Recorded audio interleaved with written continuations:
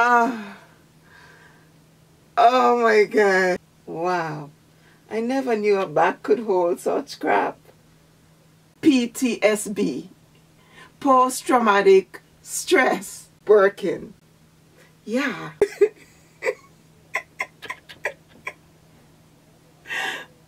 Oh.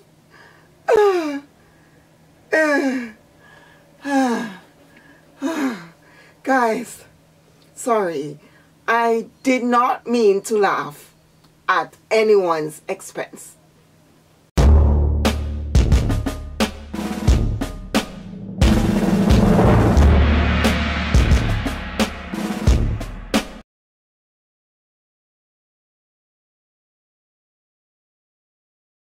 Who knew that the Birkin would actually place so many people in therapy? I know. I'm sorry. It's no laughing matter at all. Today, we're going to talk about the Birkin that shook. It shook it. It shocked the luxury community. One could even go as far as to say it's the Birkin that broke the internet. And not in a good way. Guys, the amount of crap that came out of this, you would have think that this is a bag from Forever 21. Let's talk about it. Welcome to my channel. Welcome back. If you're returning, I love you. It's a pleasure to have you. As you know, on this channel, sustainability matters. So we embrace imperfect sustainability, and I'll leave you some tips on how you could be imperfectly sustainable. As you may be aware, there is a blue Birkin that has shocked the luxury community world. It did so because, one, it was unexpected. Two, who could have thought? Who could have thought that such crap could come from a Birkin?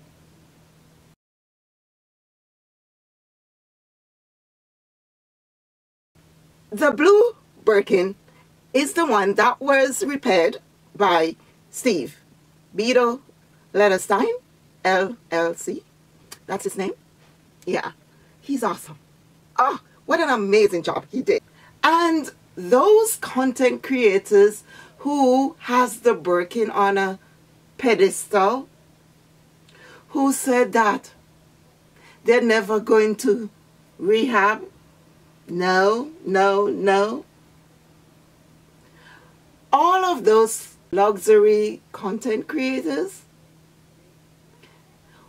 I'm gonna go as far as to say many of them are probably now suffering from PTSD. No, scratch that. They're now suffering from PTSD, PTS Birkin. This is not a face of joy. This is a face of, I told you so. The reason being is that I have always said to the audience, the YouTube community, whoever cares to listen, the Birkin is just a bag. It's a bag made by a man and a machine. It's a bag. It's like any other bag. It's not made from Teflon. It's not made from an indestructible material. It's a leather bag. And I've always said to you, the Hermes Birkin bag is not the only bag that is out there that is made from excellent Togo, Clements, whatever leather. In fact, this bag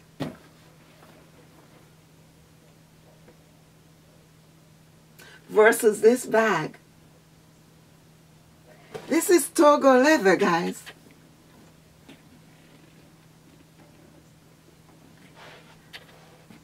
Beautiful. Yes. I love that about the Birkin bag. It's made from beautiful leather. Do you know how many compliments I get about the leather? Not necessarily the style, but the leather. I took this to clean to my local shoe person, the inside of it actually, because it's made from suede. And so I wanted them to clean it professionally because it had a scent.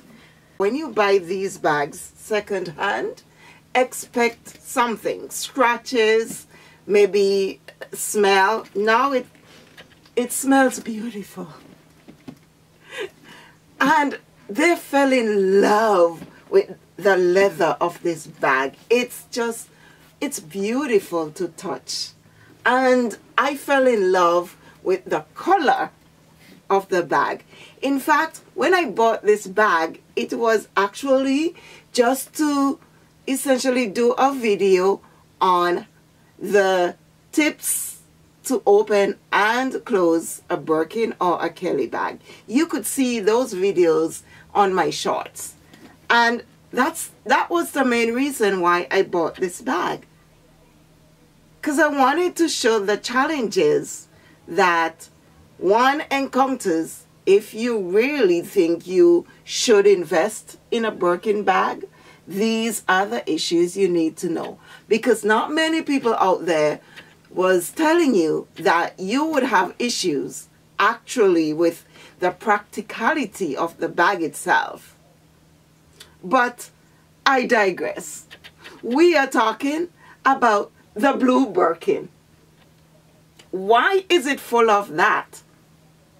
And yes, for those who are still in PTSD, or PTSD, they made excuses for the fact that this bag is a bag that, oh, wow, it really must be fake.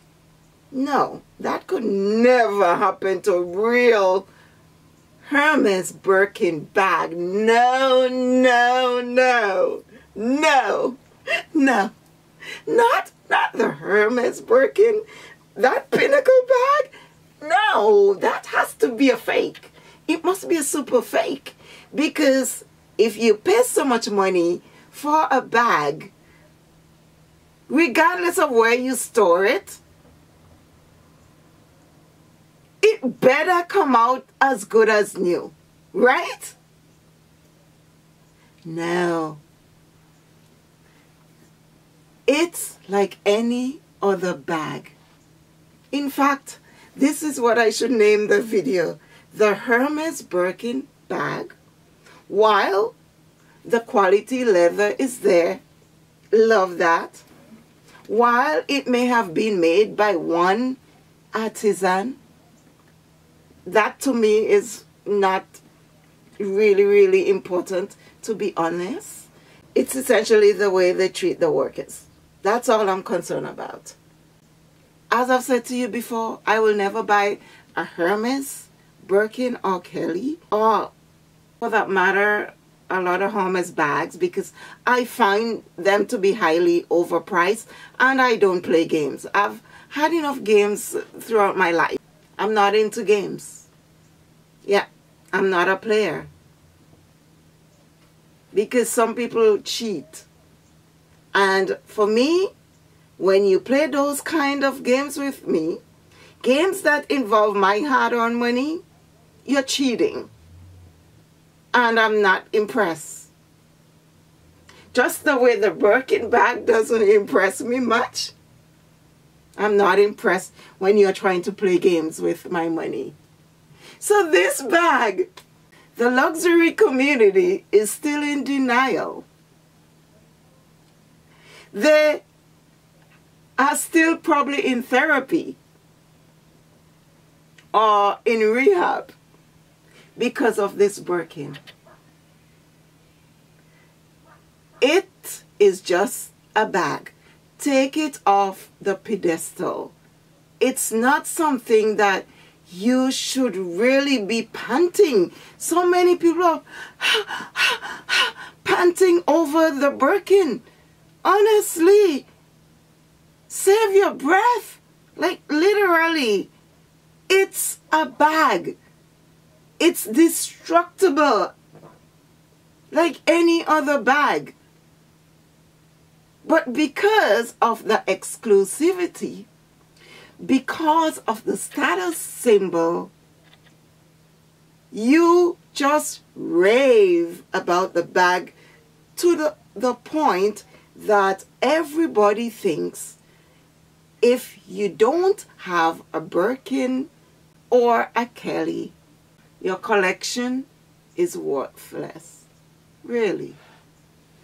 So it is for that reason why I am so happy to show you that the Birkin is just a bag. With that said, I've always said to you that there are quality bags out there. One of the tips that I could recommend when purchasing a bag, make sure that it's a bag that it's within your budget and it's a bag that you like. Like, I have learned to appreciate this bag and it is my go-to work bag now. I love it. As said, Moro Govana makes really great bags. And this is because this is based mainly on my experience. And I've learned to love the Birkin style bag because I have found a practical way to get in and out of this bag. And this is what I simply do these days. Even my last tips are outdated now because this is how I have learned to carry this bag and find the security as well as the practicality of it. So I would place the two side flaps, these, inside of the bag. I would pre-lock the sangles in place and then I would use the middle flap and lock it in. It's secure and it's practical because when I want to get into it, when I'm removing my bus pass, I simply undo, in, get my pass, show the driver, and place it back in, and then I relock it. As easy as that. Had I not gotten this Moro Govana bag, I would have never been able to give you this tip because many of the luxury content creators and lovers out there wearing this bag, it's just left opened. You know, the usual way, like this. This is how they carry it. And it's not safe. So, if it's your pinnacle bag, who am I to stop you? It's your money. Spend it however you want. I hope that you would learn from that tip I've shown you. It's a really practical tip. And if you're going to invest in the Hermes Birkin, or any Birkin for that matter, this is a great practical tip that you could use. And at the same time, I wouldn't want this to happen to you. So store your bag carefully because the Birkin is not indestructible. And we really do not want to see any more of this happening to a Birkin. Because it's like, oh, poor the Birkin. Yeah. But, you know, it's just a bag. While you may want to defend its craftsmanship, or you may want to defend the history of the brand, it is just a bag. And while I'm happy to see that it could be repaired, I'm not going to spend $5,000, to be honest.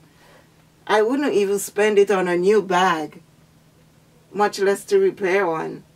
Never, ever, never gonna happen. But you do you. If that's where your values lie, you do you. And the interesting thing again is that many would tell you, oh, the Hermes bag, not only is it the pinnacle bag, but it's an investment. If you mean that it's an investment in the sense that you would be wearing it for many, many years to come, and quite possibly you may get your money's worth or more, but that is dependent on whether or not you store the bag properly, whether you let it breathe. Because if it doesn't breathe, this is what's going to happen. This, for me, doesn't look like an investment bag. Yeah. If you're really buying a bag, buy the bag because of the potential longevity cost per wear that you would likely get, or maybe your daughter would likely get out of it. Buy the bag because you love the bag, not necessarily because you see it as an investment. Because imagine the cost of this bag today,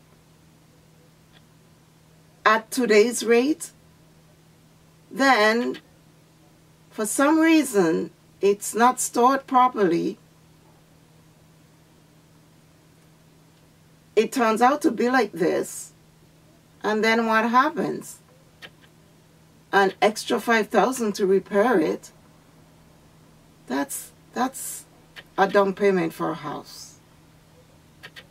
Just saying. At the same time, please tell your subscribers that the Hermes, Birkin, and Kelly are just bags.